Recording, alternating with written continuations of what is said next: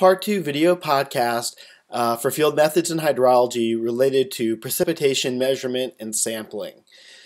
In the first part, I tried to cover some of the basic concepts about precipitation that I thought would be relevant to what you need to know before we start measuring it. Now I want to talk about the specifics of the measurement technologies available for measuring precipitation. Before I do that, though, I need to cover one topic that will be spanning all the information about different kinds of sensors that we use. Now, when you buy a sensor because you want to measure something, usually the sensor comes and it's going to say, okay, here's how much rain there is, here's what the depth of water is, whatever it is that you're buying it for, it's usually going to tell you that. But in fact, it isn't natively measuring that. It's measuring something that's an indicator, like a voltage, and then it's converting that through something that we call a calibration. Later in the quarter, when we look at water quality sensors, I'll show you more of the details of how that plays out, as well as when we cover pressure transducers. But I just want to start giving you a sense of what calibration is all about and why it's important. When a company calibrates their sensor to provide the output that it's supposed to measure, like precipitation, sometimes they'll just give you a generic equation that is supposed to apply for all sensors, but other times they'll give you a specific equation to apply to that individual sensor. And that's the better outcome because every individual sensor has slightly unique behavior because there are what we call tolerances in the construction of any hardware so that no two sensors will do exactly the same thing. So when you buy something off the shelf or you borrow something or you just have a sensor or it's been sitting on a shelf for a while, or a new person comes into your group that you want to use a sensor, it's really important to go through a calibration process to test how the sensor is performing and to give the person who's going to use it good experience with how it works. Because when somebody understands something very thoroughly and knows the range of conditions of how it operates, then they're just going to do better at managing, operating, and analyzing stuff associated with that sensor. Okay, now, of course, some sensors are so complex in what they measure, for example, an acoustic Doppler velocity profiler, that there's just no way that you can go out in the field or create a laboratory setting that measures exactly what it's going to measure. Or at least the cost to do so and the time involved would be so prohibitive that it isn't worthwhile. Usually in cases like that, the factory has already done a lot of calibration and you can trust it. But if it's at all feasible to do that, I would just consider it part of the operating expense of a business or a necessary action in a research setting to go ahead and do calibrations and testing. So the approach is that you put the sensor into whatever it's going to measure. It could be, you could use a rain simulator, which could even be a faucet, or a water depth chamber of some kind, velocity, whatever it is. You create a laboratory setting or use a simple field setting where you can have the sensor generate a signal. Then you have to have a means of measuring the value at the same time by an independent approach. Usually it's by controlling the force that you're implementing, whatever that the driver of the signal is. Like if you have a faucet, you can independently measure the water coming out of the faucet by some other thing. And so that gets into the problem, what if that's not as good as the sensor itself? So that's something you have to figure out. But assuming you can measure it better, accurately by an independent method, then you make a plot with on the x-axis you want what the sensor says, and on the y-axis you want the true value as best as you can know it by the independent method. And then what you're doing is you're seeing if there's a relationship between the two. There should be a relationship at least. Ideally it should be 1-to-1.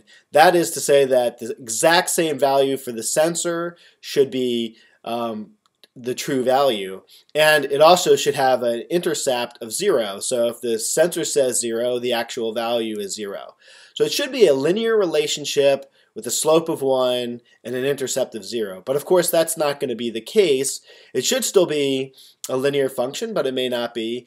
And so when you get the equation from, like a least squares regression or some other appropriate best fitting method, then you can use that equation to take x, which is the sensor value, and convert it to y, which is the accurate observed value from the independent method.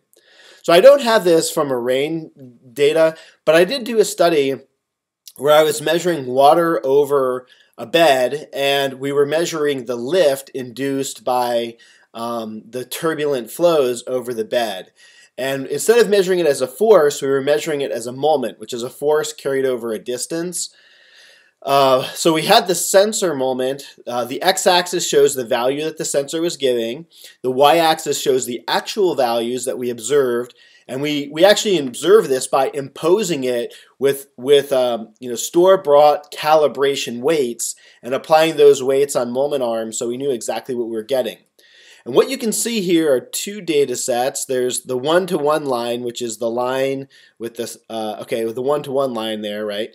Then there's the sensor value, the raw sensor readings, which are shown with the x with the square around it. And you can see it's deviating, so the sensor is reading a higher value than the actual moment. Then you get this equation, which is the difference between the two, and you can see that you have to take the x value and scale it down by about 77%, or well, scale it down by 33%, although it is very close to a y-intercept of 0. And you can see that the r squared is near perfect, so it is a very strong line, but it's just deviating from 1 to 1. After we apply this equation, then you get the result that is shown by the circle. So it's not perfect, but it's dramatically improved. And if I plot the raw error of the sensor ranges from 24 to like 6%, whereas after calibration, it's 0 to 2, 4, 5%, something like that. Also, it's very common that sensors perform worse for low values compared to high values. And usually the accuracy of a sensor is reported as a percent of the full range. So if this is a full range of 10 Newton meters, then something that's accurate to 1% would be accurate to 0.1. Or if it's accurate to 10%, it would be 1. So even after calibration, you're still not going to have a perfect outcome, but you can see it's dramatically improved, and that's why it's important. Okay, so this concept will apply to everything we do, and so I just want to start off and present that to you, and now we can move on to look at the rain gauges in particular. So as if calibration wasn't bad enough, I have some really sad news for you. As important as rainfall or other kinds of precipitation are, the reality is it's extremely difficult to accurately measure. And I want to read you a quote from a paper from the journal Water Resources Research in 1999 from a really good group of rainfall scientists. And so it's a lengthy quote, it takes 2 slides, but it's really important to read. There is no easy way to know how much rain reaches the ground at any instant and location or for a given storm. All instruments designed to measure rainfall, either directly or indirectly, in situ or remotely, suffer to various degrees from different sources of uncertainty. Just think about that. Think about how you turn on the news all the time, or you go online and you say, gee, okay, there's 2 inches of rain today. There's this much rain today. Like, as a society, we take for granted that we can measure the amount of rainfall. It's just not even a question. This is a key to you that throughout this course and from now on in the rest of your professional lives, do not take anything you hear with regard to measurement as truth. Measurements can be full of error, uncertainty, or they can be flat out wrong. This is your call to arms to become a skeptic. Don't believe anybody, anything, any measurement, any model, any theory until you've thoroughly thought through it and vetted it.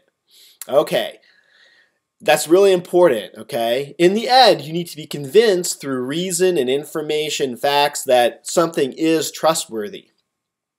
Okay, let's continue the quote.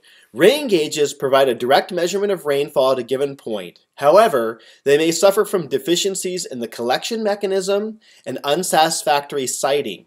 In particular, we found the tipping bucket rain gauges, and as an aside, I'm going to show you those in a few moments, are prone to malfunctioning due to biological fouling or occasional human interference. Now, on the issue of human interference, wherever you put things in the field, the number one likely outcome is someone's going to steal it or break it or play with it. It's really frustrating, but that is the reality of field work.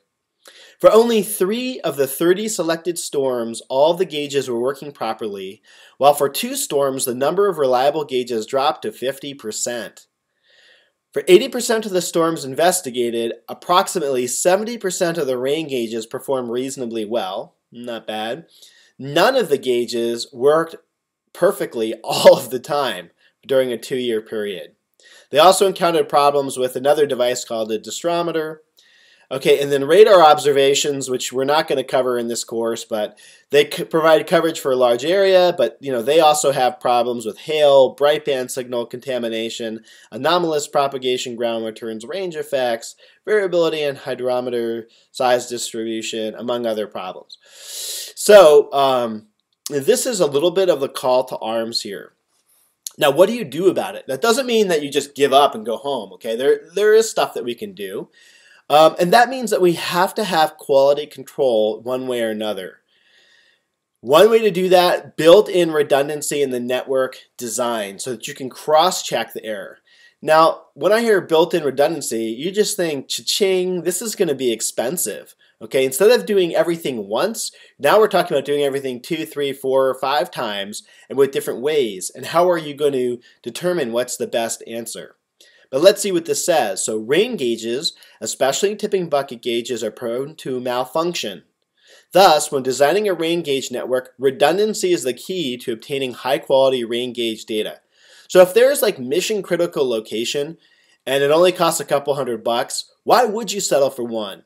Don't put your future into the hands of one thing, whether you're blasting off to the moon or whatever. Redundancy is the name of the game in science. If you need critical measurements, they're mission critical, you need to have redundancy.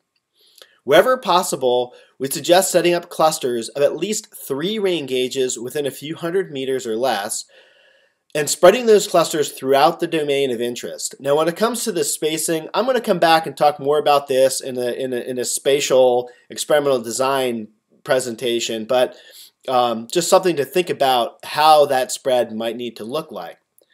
Such a design appears superior to a network of evenly distributed gauges because the close-by gauges permit cross-checking to detect malfunctioning.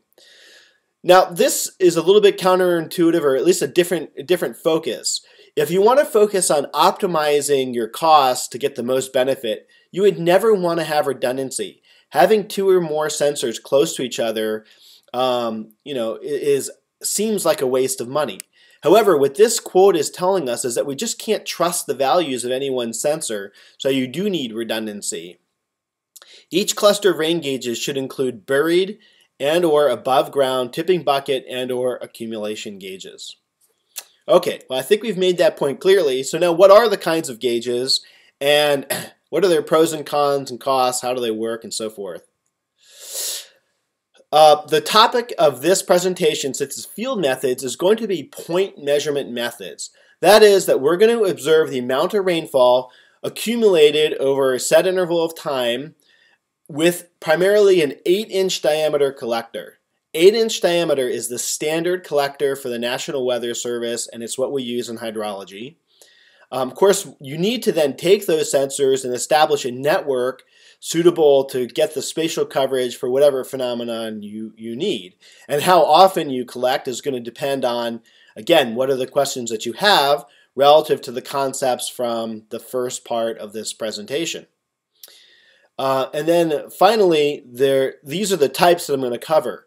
Non-recording, accumulation, or manual gauges as they're called, tipping bucket rain gauges, weighing gauges, optical gauge, or also called an astronomer, and depth sensors.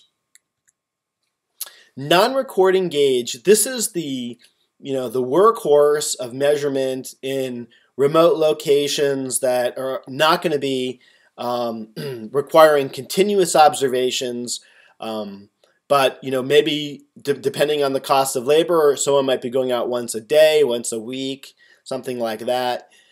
So what happens here is you can see in the photo the complete setup shown with a stand.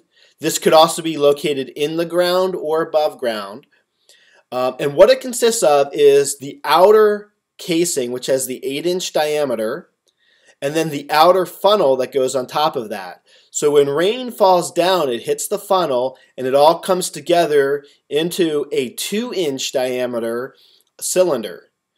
Okay, then that 2-inch diameter cylinder, like that funnel there, connects to the long 2-inch diameter cylinder here. This cylinder is inside the 8-inch diameter cylinder. It just sits inside there, and that's the whole setup. So why are we taking an 8-inch diameter can and funneling all the water to a 2-inch diameter cylinder? You may want to pause and think about that for a second. The reason that we do that is because if you have a relatively light rainstorm and you have this 8-inch diameter can, you can imagine you're going to get a very, very thin depth of water accumulated. So by taking an 8-inch can and funneling it into 2 inches, you're essentially amplifying the signal because you'll get a greater depth per unit volume. So this is the first indication of a range resolution trade-off, and this is a double range kind of sensor. The range is the total amount of water that this can handle, and the small range is determined by the volume of this cylinder. The resolution is determined by how finely can you observe changes in depth, and that's measured with this graduated measuring stick. And usually the stick is already incremented in rainfall, assuming it's being measured within this 2-inch diameter cylinder. However, if you just get inundated between periods of observations, if you were to spill out of here and you had no other container, then you would lose the sample and you wouldn't know how much you got. By nesting this inside a bigger can, now you have the ability to go up to 20 inches of rain total that you can accumulate.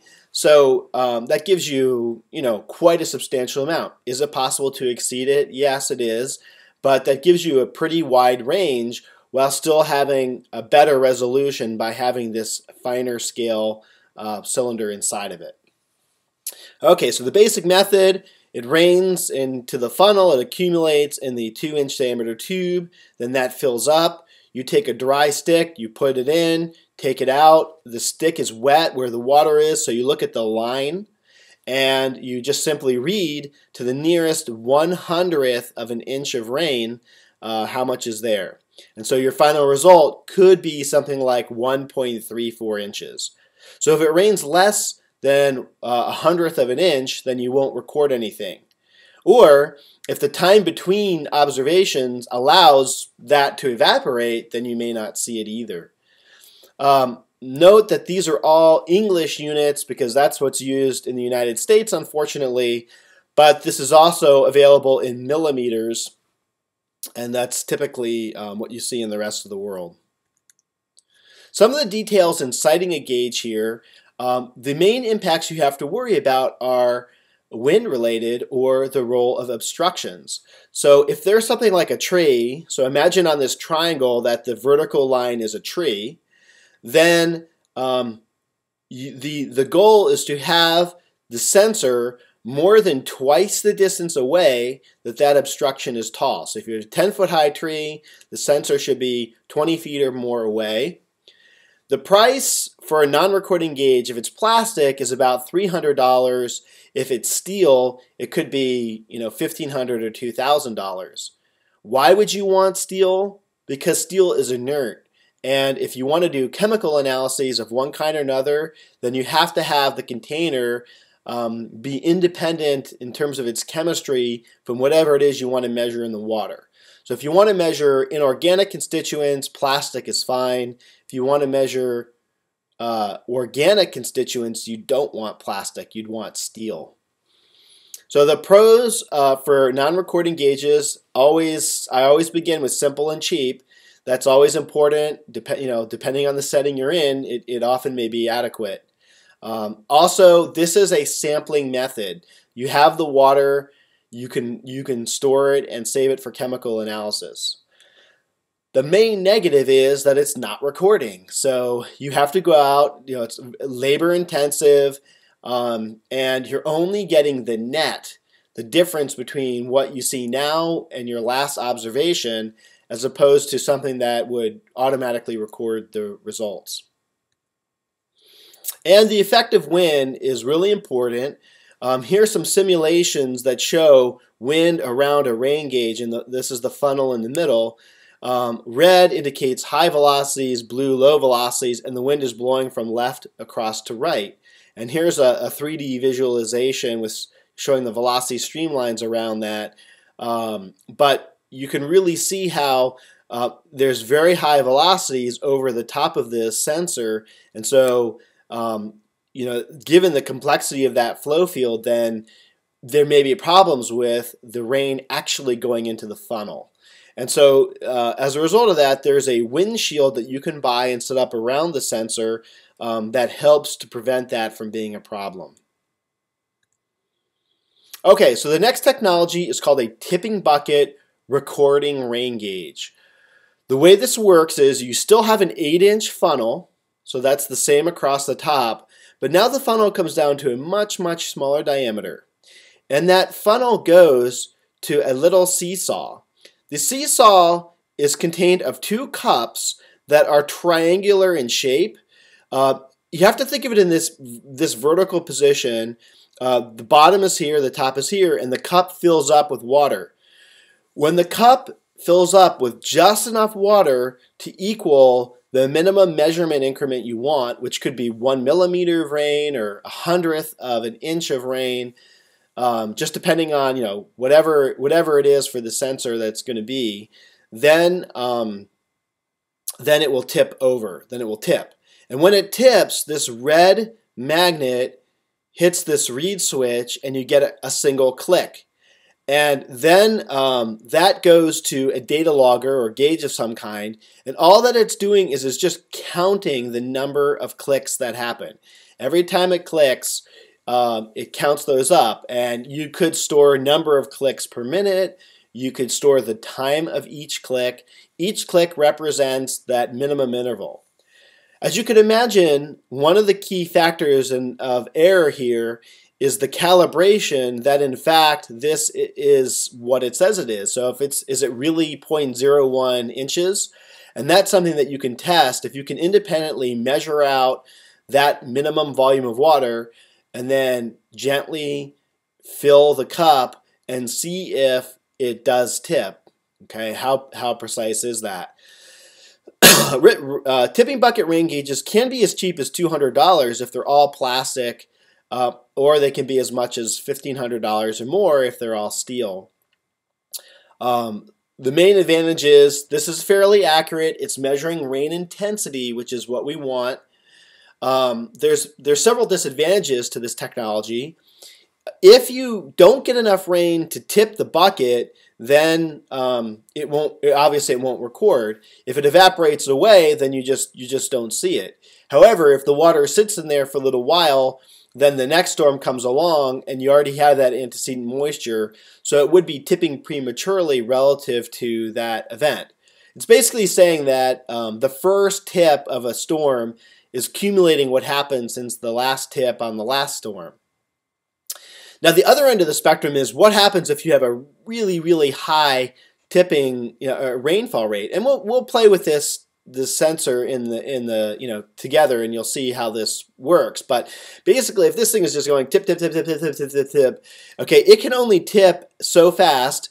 Rain can come in faster so that it actually overfills before it can tip, and in that case, then you would be underestimating the precipitation, and so for very, very high intensities, then it will perform poorly. The last time it performs poorly is for snow. This sensor is not designed for snow unless it has a heating element and it's metal. So if this is metal and the snowflakes fall on it, it quickly melts and then runs in, then you could get it. But the snow rate of precipitation, it has to allow for that melting to take place. If it's not a heated gauge, then all that would happen is the snow would just accumulate in the funnel, pile up, and it would block the whole thing up and it wouldn't work. And so that leads to the solution to that problem, which is called a weighing recording gauge. So this is just putting the bucket on a weight scale, and whatever falls into the bucket, you would see the weight increasing through time, and you could convert that to a precipitation rate. You can imagine that if you have a bare pan and rain can splash a lot, that could be a problem. But you would just use a funnel over this just like you would for anything else, an 8-inch funnel. This can handle snow, so if without a funnel, you could just have the snow falling right into the pan and it would be catching that. It isn't common to see this, but it is possible. And these can also be heated as well. And you can see that since they essentially have a bucket here, then you're collecting a sample.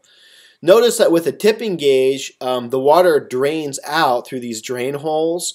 If you wanted to collect a sample, you would have to put some kind of bag or other collector below that to catch the water as it comes through the drain hole.